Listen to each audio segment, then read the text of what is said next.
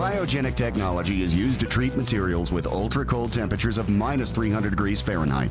Such extreme cold changes matter at the molecular level in ways that only recently have begun to be understood. Benelli engineers saw the potential for using cryogenics to improve shotgun barrel performance. Hammer forging stresses barrel steel and can cause it to expand or contract unpredictably on firing.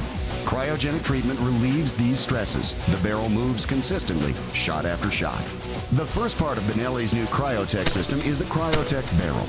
In addition to more consistent firing performance, the cryogenically treated bore surface offers less resistance to the wad and shot charge, and the barrel stays cleaner. Cryo chokes are the second part of the Cryotech system.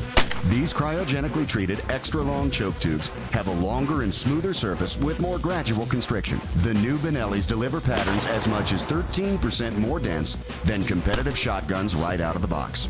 What does all this science and technology mean to the shotgunner? More smoke clays and cleaner kills on game.